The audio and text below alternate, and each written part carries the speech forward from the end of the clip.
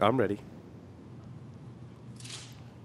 And now, from the dark corners of the internet, where exploits run wild, packets aren't the only things getting sniffed, and the cocktails flow steady, it's Paul's Security Weekly.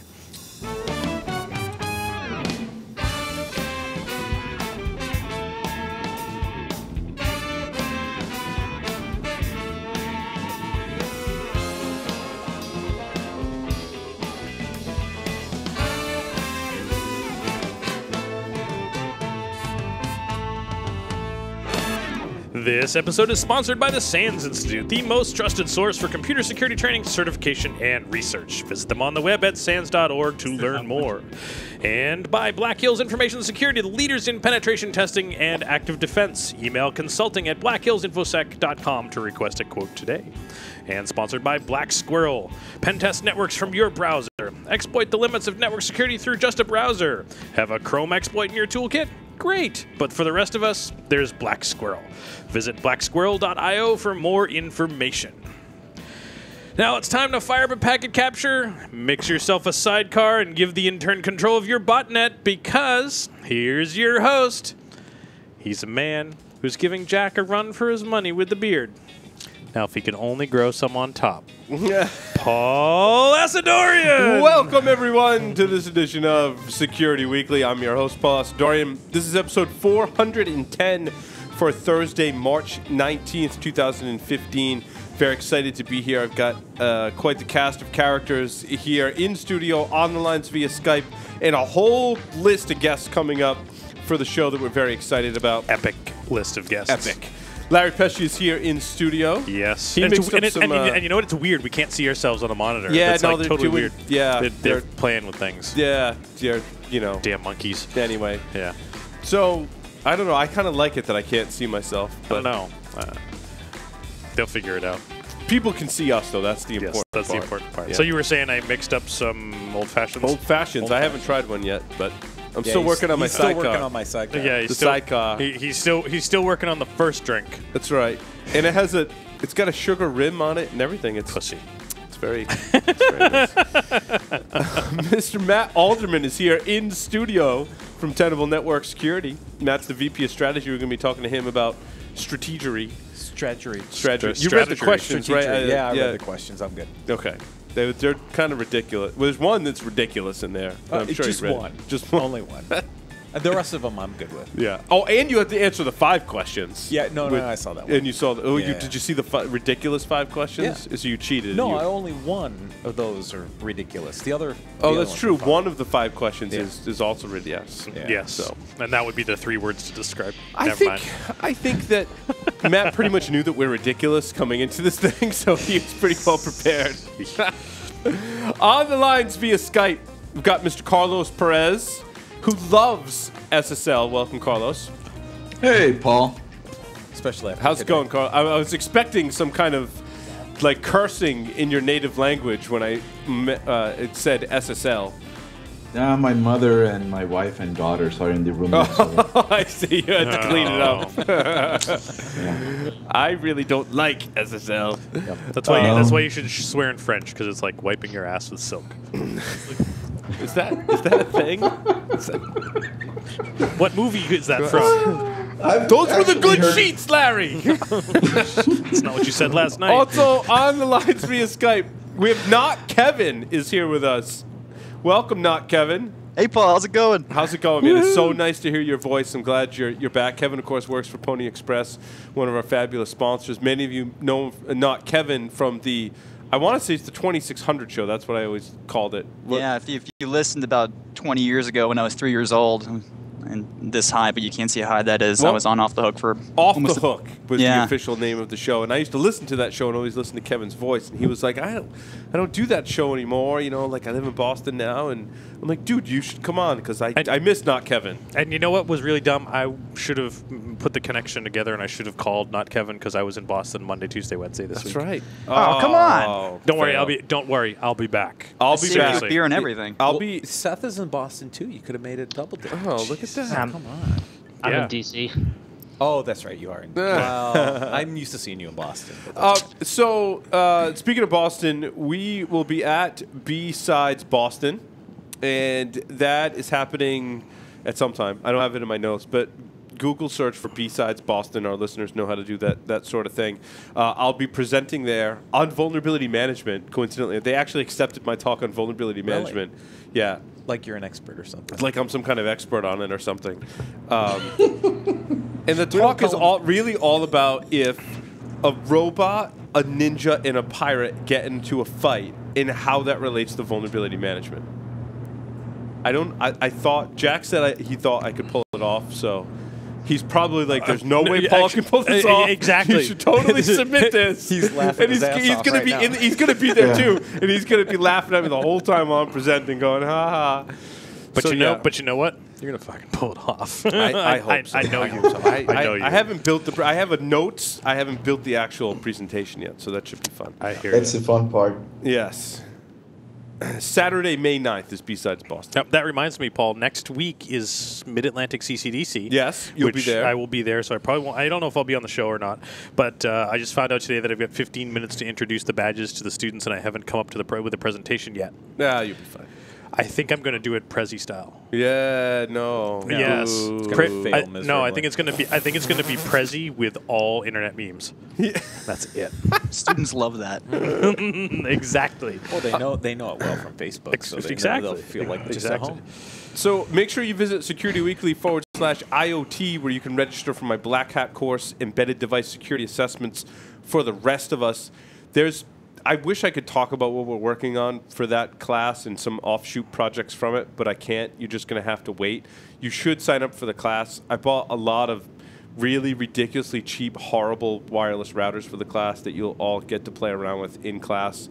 And hopefully not brick like Nick did this week. Actually, I told Nick, I'm like, I'd be disappointed if you didn't brick one. I'm like, I'm surprised it took you this long. But he recovered, so we're all good. And, so Paul, how many did we seriously brick doing our book? Just one. Just one. And that was because it was that stupid pin where you had to short the pins together. Because we mashed the pins and the solder so it was permanently bridged. So it was permanently in reset. It was for science. Yes. They're D-Link routers, right? They're with Linksys. Oh, Actually, the ones I Linksys, bought are okay. Linksys, yeah. So Larry's teaching SANS 617 Wireless Ethical Hacking and Defense coming up in Orlando, Austin, Baltimore, and Berlin, Germany. And more coming to a end of the year near you. You should just take that class with Larry, no matter where you are in the world. Yes. Yes. See, they're excited about it. You hear them yelling? I do. Security Weekly listeners receive 10% off products at our store. Discount code IHackNaked. Also, check out Source Boston. I don't know if I'll be speaking there. I submitted. We'll see if they accept my submission or not. But so you should submit if you have talk ideas for Source Boston. It's happening the end of May. So Source Boston 2015. Okay, I want to bring on our fabulous first guest, Pablo Holman. Pablo's a hacker, inventor with a unique view into breaking and building new technologies. Pablo is a member of the Shmoo Group. He's done TED Talks, DEF CON talks, talked about how to suppress hurricanes and other interesting topics that you have to go watch his TED Talks. It's awesome. Or you can listen to him talk about some of that stuff in our interview right now. Pablos, welcome to the show. Thank you. It's nice to have you. So, Pablos, how did you get your start in information security? Oh, I think it was just by not starting anything else. I mean, I started out with an Apple II, and those things were pretty much useless, and all you could do was hacking. And so, it's true. So, I kind of grew up just trying to poke at computers and make them do shit. And Wow. eventually, Apple, I see you do that. eventually they got faster and could actually do shit. And I was still trying to break them. So I don't know. I think once we started putting them on networks, then things got a little more significant for security, and I ended up just playing with. It's like it's like a bottomless pit of puzzles, computer security. And so I ended up doing some of that just by default, I suppose. And now, how did you get involved with the Shmoo Group, Pablos? Well, the Shmoo Group started out. So I grew up in Alaska, in the cold and the dark, and that's where the Shmoo Group actually started. So I knew Bruce and the other guys who were in the Shmoo Group when it started, and I think I was like a de facto member of the Shmoo Group just because I was around. And so then what we were trying to do in those days was I mean, we in those days we thought we were going to make shit secure. Is really the truth. I mean, it's kind of like go fix this security problem and then get back onto doing cool stuff with computers. And it took us a while to figure out that was never going to happen. And so after I figured out that I wasn't ever going to win, I think I got less enthusiastic about trying to secure stuff. So I don't work on that stuff too much anymore.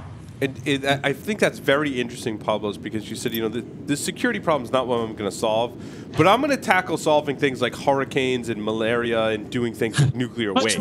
Those are way easier than the security thing.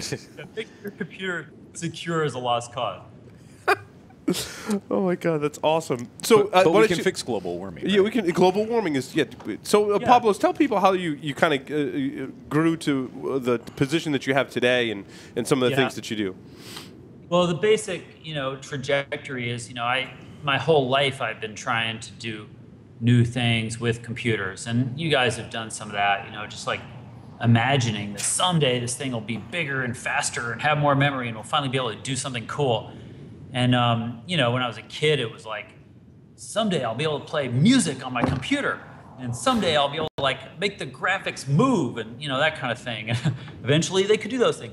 And now, I think I just never stopped doing that. So most of my work has been always trying to take computers and cram them into places where they haven't been before. And sounds dirty. Sometimes, maybe they shouldn't be. So I think, by the time, I don't know, I got online in 1983 or something, right? And so I was a kid and I was we wrote these programs called mail bombs, which you would think of as a virus now, but we were trying to send email attachments that would lock people out of their accounts and give us access to everything and stuff, so that's kind of by the early start for me in breaking shit. And I think what happened after that is as the networks got built out more and more people got online, and then by the early 90s when we started getting a lot more people online, web browsers and stuff, I was just trying to figure out what to do. I tried to start a web development company to make web apps in 1994, which was way too early. And people had never even heard of web pages, and so you couldn't really talk them into. I was like, no, forget web pages. Let's make web apps. And then, by the late '90s, we were trying to use computers to trade stocks, and to, use AI systems that could read the news, which it was a little too soon to do that. I mean, we had to have huge piles of computers that ended up with less computational ability than your iPhone, and we were trying to make them run expert systems to read the news and trade stocks, which was a little too early, but it worked out eventually, And then after that, by that time I'd just done enough crazy projects that, people would call me whenever they wanted to do something crazy. And so I ended up going to work for Jeff Bezos, not at Amazon, but to build spaceships. And so he had this idea that he could make his own space program since he was rich. And he was right. So we started this lab to do research projects on crazy ways of getting into space, besides rockets. And I did that for a while. I worked on that with Neil Stephenson, who you might know, science fiction novelist, most hackers know. And then we ended up deciding to build a rocket ship. So I left and started trying to build the world's smallest PC. And so we did a whole bunch of this miniaturization work, trying to figure out how to make computers smaller so you didn't have to sit at your desk all day.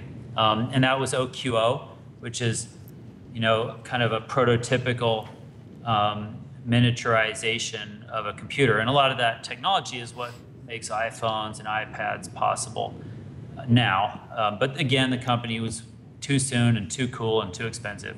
And so then I realized eventually that, working on new technologies, you're just wrong a lot about how long it's going to take for it to come to market and be real. So I started working for Nathan Myhrvold when he started the lab at Intellectual Ventures. And so what we do is we just invent stuff.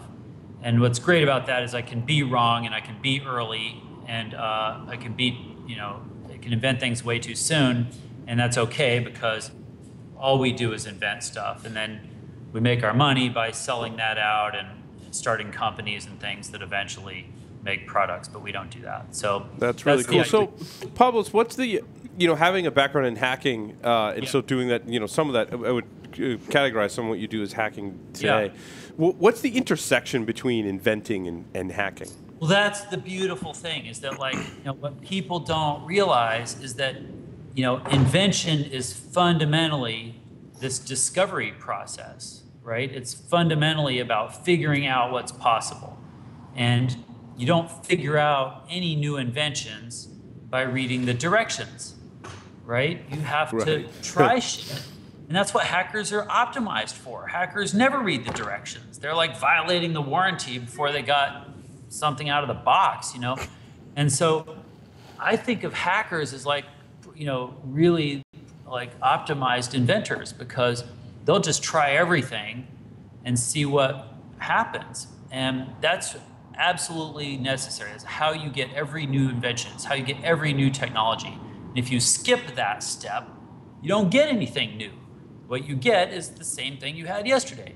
And so, what I've been trying to do is kind of rescue some hackers out of computer security departments and get them working on invention again, because that's what we need their minds for. And I think of that process as being really the same thing. If you're trying to, most of the time hackers don't even know what they're doing when they start out. They're just like poking at their computers. But, whatever you're doing, you're like testing stuff. I'm just going to fuzz this interface, or I'm just going to try every possible thing and see what falls in my lap. And that's how you figure out what's possible. And we need to do that to other things besides firewalls and shit. So that's case in point, a pneumatic use schmooball launcher. Yeah, Pablos, you were like the first one to do the schmooball launcher thing, right? I guess that's true. Yeah, I guess I made the first schmooball launcher. And Pablos, so you know that they got banned from ShmooCon for 2 years because of me. Oh, that's funny. I got banned from ShmooCon because of my own damn conference, because of my gas-powered schmooball launcher. That was not welcome. and for me, Pablos, you were the inspiration for a lot of mine, because I saw that and I said, you know what? If Pablos can do that, maybe I can do it better. That's the whole point of my career. Is if you see me do something, hopefully you'll try to do it better. That's awesome. That's exactly the right idea. So what was your schmooball launcher? Over many iterations, we had a sort of a handheld pistol that had a paintball air container in a backpack. Yeah. Another one that was an actual cannon. And the final iteration was actually mounted to one of those like Barbie Jeeps, and it was fully remote controlled with a turret and would do elevation. And it was 8 shots, if I recall, because a buddy of mine, Darren, and I built a semi-automatic loading breech on the schmooball launcher with some linear actuators and an Arduino. And dude, that was the highest velocity one you ever created, because I remember standing in the room, and after you shot it, I thought you killed Bruce Potter. Yes. Like, I really thought he was dead. I have video. I shot Bruce with that during opening ceremonies, and I think he still has the scar on his ribcage. Yeah, with permission, and we were about halfway down one of those massive conference rooms in the aisle, and it was pointed at Bruce, and he stepped away from the podium as he was talking, and it hit him, and he had his hand up, hit him in the rib cage, and he said he had a schmooball-sized bruise and welt for a month. And then beautiful. They banned schmooball cannons. Yes, and then they banned the schmooball. Yeah. Well, you got to move on. That's right. This is true. Yeah. Yes. So, Pablos, you talk about hacking like big things like malaria and hurricanes and global warming. Were there specific skills that you and some of the other hackers that worked on those projects were able to apply to that? And you want to kind of give people a little background on some of those projects? Yeah. I mean, the basic idea, for us is that, we're trying to find ways of scaling up invention, right? And part of that is that, we just think that there's more problems all the time. Humans are making more problems, and we need to invent solutions to them. And so the problem with that is that, invention is kind of a weird thing. Like, it's usually like crazy hair in a garage. There's nobody investing in inventors. You're kind of on your own. And so we're trying to fix that. So we have different ideas about how you might improve that. But a big one is that we think you just have to do it at a larger scale. So with invention, you're going to be wrong like almost all the time. So what we do is we just do a lot of it. And we became the biggest patent filer in America most years on our own invention work. We probably file 500 or 600 patents a year now. And the point of that is that, out of 500, maybe one of them is going to be a big hit. This is our odds are just low. And so, so we try to increase our odds. So the way that we do our in-house invention work most of the time is we kind of turned it into a team sport where we'll try to find a big problem, and then we'll just get a nuclear physicist, a laser expert, a chemist, a computer hacker. Collectively, we know the cutting edge in every area in science and technology. And we're gonna get all those guys together and try to invent together. And that's why we come up with crazy inventions that are at the borders of different areas in science and technology. So the one we're most notorious for is this machine that finds mosquitoes flying around in the sky and then shoots them down with laser beams. And that's a malaria intervention. Malaria still kills almost 1 million people a year. It's the low-hanging fruit. I mean, we can absolutely eradicate malaria in our lifetime, but we have to go and add some tools to the arsenal, and we have to try. And so, so we're trying to help. But that's an example of the kind of invention you wouldn't get if you were working on malaria in Africa for your whole career, right? Because you don't know about lasers, you don't know about machine vision, and you don't know what the cost of a laser galvo is or something. So there's lots of things like that we can bring to invention by combining different kinds of experts. And that's a lot of how we go about our invention work. But to make it worth doing, we aren't just, it doesn't make sense for us to invent a better fart app for the iPhone. We need to take on big problems, right? So what we're trying to do is that's what matters to me, is just find the biggest problems, technical problems, not relationship problems. We need to find good technical problems to solve that are hard and big. And so for the humanitarian stuff like malaria, we work with Bill Gates on that stuff. He hangs out at the lab. We invent with him. He funds those projects. And then we'd also do a lot of commercial invention as well. And then that stuff we license it out or sell it or start up companies. And now, Pablos, you did some cool stuff on cooking. Right. Produced the world's most expensive cookbook. Have you ever thought of extending that into cocktails? Because we're really big into cocktails here. Yeah. I'd love a way to get better, more efficient cocktails or something like that. I think that should absolutely be the plan. It turns out we made a 50-pound cookbook, and we didn't manage to cover baking at all. So right now we're working on baking. So, and the last I heard, they're up to 4 volumes on baking. So I don't even know how big that book's going to be. Wow. But yeah, I would have prioritized cocktails over baking, but right now it's baking. So if you want to do the cocktail thing and you need someone who's likes to sample cocktails, I'm more than happy to come down to the lab. I knew you guys would turn out to be useful. And if you want the real sidecar, I'll help give you the recipe because Paul's isn't any good. Apparently, I you know what? today, you know what, Pablos? So. I like to invent too, and I invented my own version of the sidecar. And like you said, most inventions don't turn out so good. They fail the first time. They failed, miserably. And I failed. But you know what? I got back up, and I'm going to try again.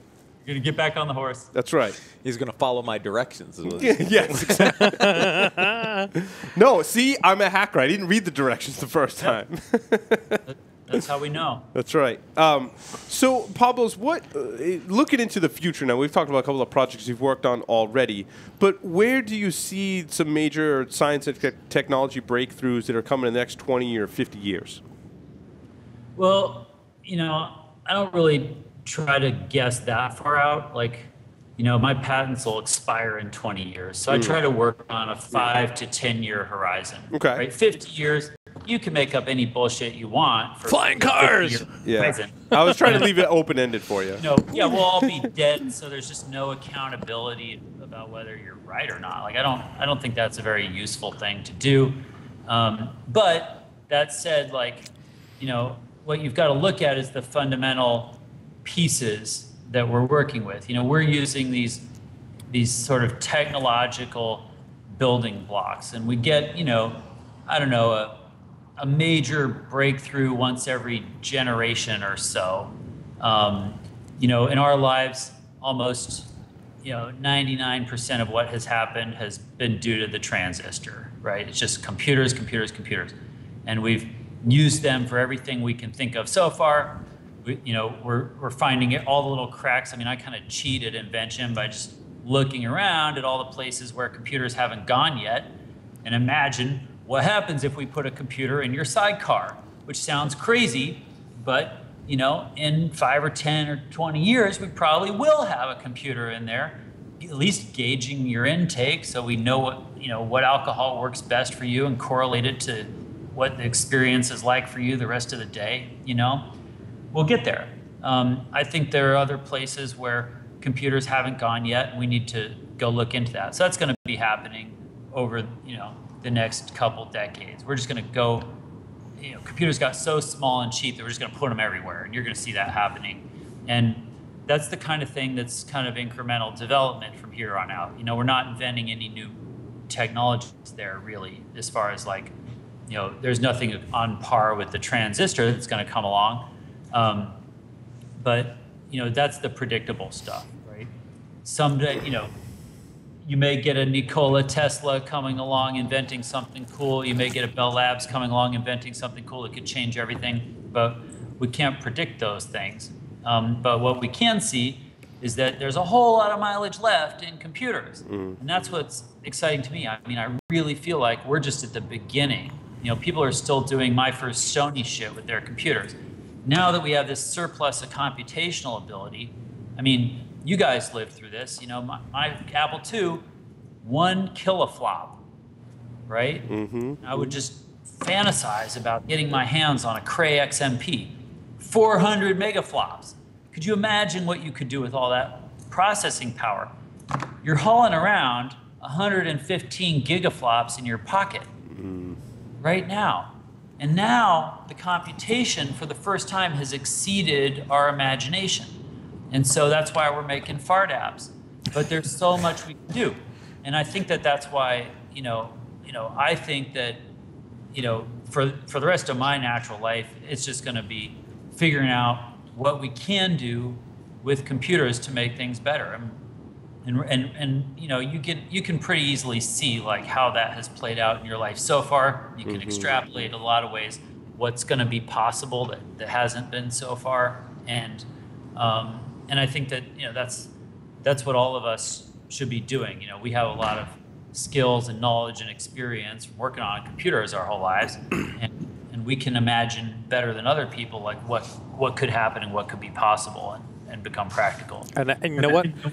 I think based on Pablos about what you just said about us having this overabundance of computing cycles and being able to make computers smaller, cheaper, and stuffing them in everywhere, and I think you may have in fact just solved the entire computer security industry. And I say that by we're very worried about the Internet of Things now. Right? Yeah. Everything being connected to the internet and being hackable, and oh my gosh, how do we secure that? Well, you know how we secure that?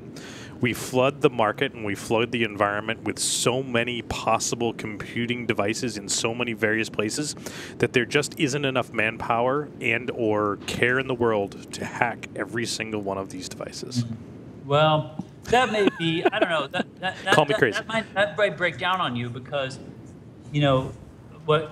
what's really happened, I mean, why it's different, why computer security is different than other kinds of security is just because they're all on the network, and the cost of attacking everything isn't that much more than the cost of attacking one thing.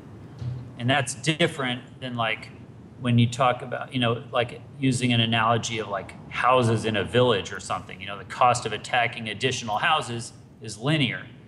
And that's not really true when you've got, bots attacking everything. And so I don't know if I buy that, but what I do think is that, the game is absolutely here to stay.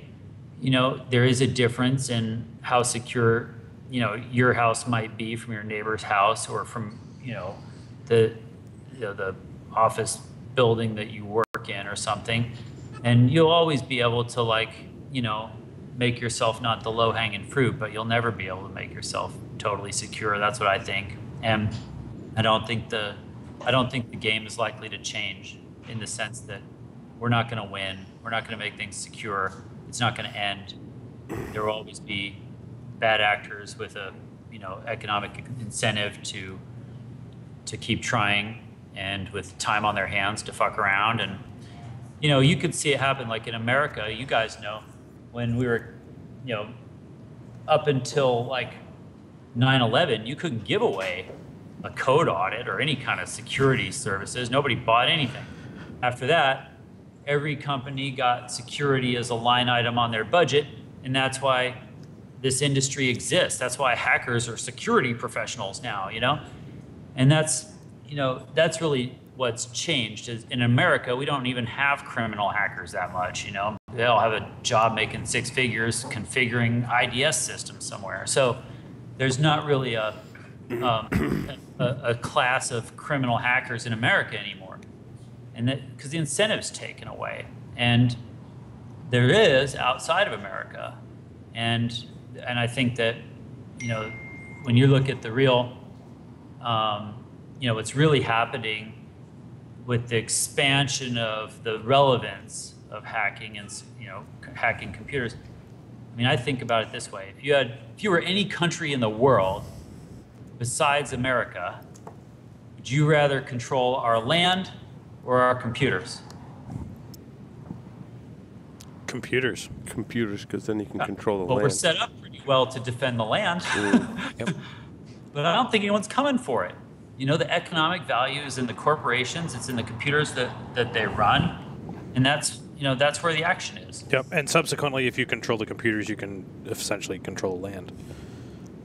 Yeah, in a way, that's true, yeah. Because if you make all of your adversaries' computers go away, then they have a hard time defending the land. Yeah, that's really true these days. I think that was on an episode of CSI Cyber, wasn't it? No?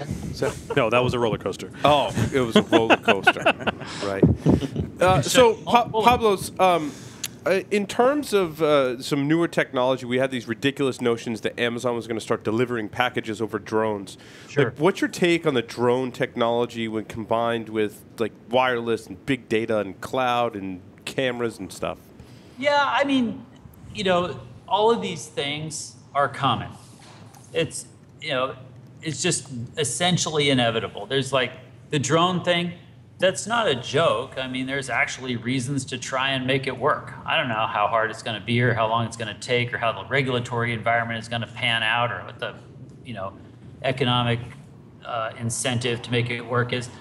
Amazon's going to keep developing stuff and see what sticks. And that's a great thing about how they operate, right? They're just going to try everything and see what sticks.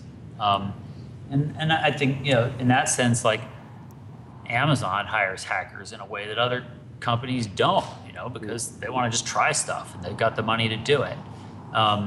Other people want to know exactly what they're going to do when they start out, and it's different kind of companies. Drones, I think it's really going to change what's possible in aerial transport, right? The planes we fly now all basically work like the planes that Howard Hughes built, right? And we've strapped on a few Band-Aids here and there and some new technologies here and there to kind of make, check if things are going wrong, and we've made them quite reliable. But you could make you could architect radically different types of flying vehicles and things. Those are engineering problems. Those are problems that have to do with market incentives to develop a new product. But the point is, fundamentally, it's the exact same thing I said before. It's just taking a computer and cramming it into a flying object. That changes what you can do. And so, we're going to cram our computers into flying objects. We're going to cram our computers into our cars. We're going to cram them into everything else, and we're going to see if we can make them do cool new shit that that computers do whenever you cram them in places. And that's why I think it's kind of easy.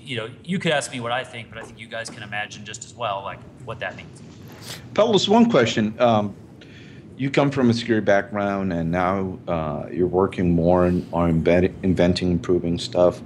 How does coming from a security background kind of influence when you're doing invention and looking into new stuff? Do you actually start thinking on ways of how people can abuse this? How can I make this secure?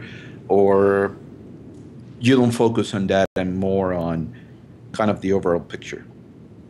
Well, there are times when we're trying to anticipate a class of problems that's informed by the fact that we know about security. So for example, almost a decade ago, we started trying to imagine what it would take to incorporate some kind of DRM into 3D printed objects, right? Which is, at the time, nobody had even seen a 3D printer, but we had them in the lab. These days, everybody's heard of 3D printing. They still don't make anything anybody wants to buy, but you could imagine someday it'd be nice if you could tell if an item was forged or not, right? For different reasons, and maybe just for quality control, if nothing else.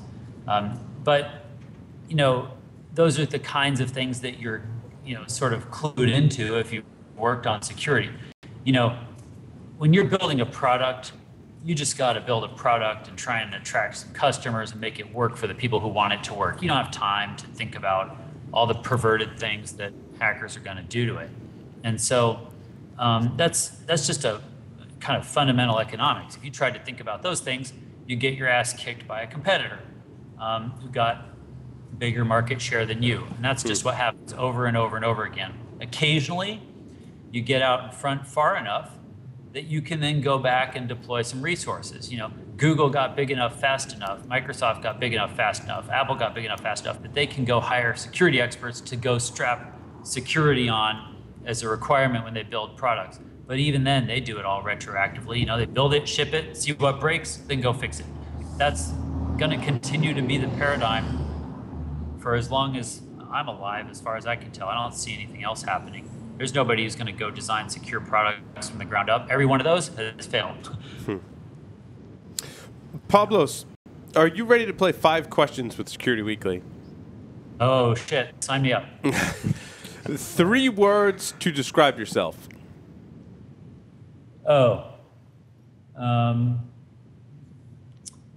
Hacker, inventor, salsa dancer. If you were a serial killer, what would be your weapon of choice? Captain Crunch. If you wrote a book about yourself, what would the title be?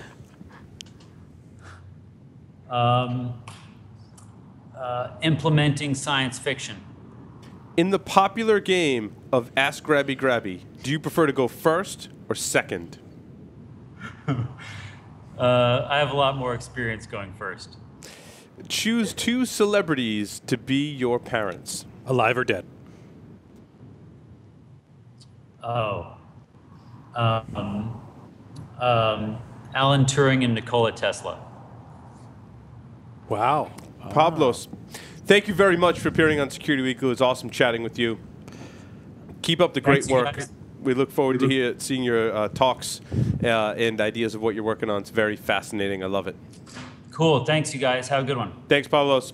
With that, we're going to take a short break, come back, and bring on our next special guest for this evening, Seth Gefdick, who's been patiently waiting there. Thank you, Seth. We had some interesting scheduling things. We're going to go past time on the show. The production staff is going crazy. Like, time. I'm like, forget time. We're in a space-time continuum on the show. So stay tuned. We'll be right back.